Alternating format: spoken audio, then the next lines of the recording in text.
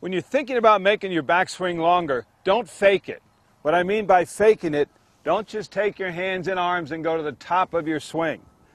Just because you get your hands and arms up here doesn't mean you're going to have any power.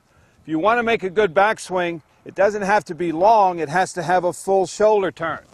So your thought, let your weight go in the direction the club goes, get your left shoulder behind the ball, and go ahead and rip it. That's the way to make a backswing.